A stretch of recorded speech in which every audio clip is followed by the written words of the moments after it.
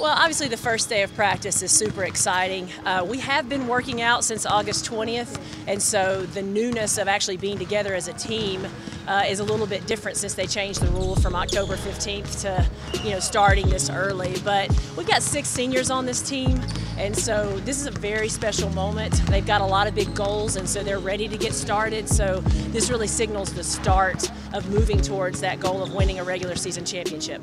My personal goals, of course, are always just to get stronger, especially my knee-wise, stronger, faster, better in terms of what I can do, progressing every day. For the team, of course, a lot more chemistry, working on full court stuff, a lot of down and back, 5-on-0 or scrimmaging, a lot more game speed stuff so we get ready for the actual games.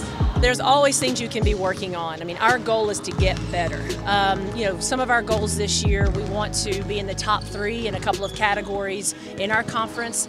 Rebounding is going to be a huge emphasis for us, so you're going to see a lot of talk and a lot of effort geared towards rebounding. And then scoring the basketball, so we want to be a higher shooting percentage team, and we also want to put a little bit more points on the board. And most coaches are going to say defense and rebounding.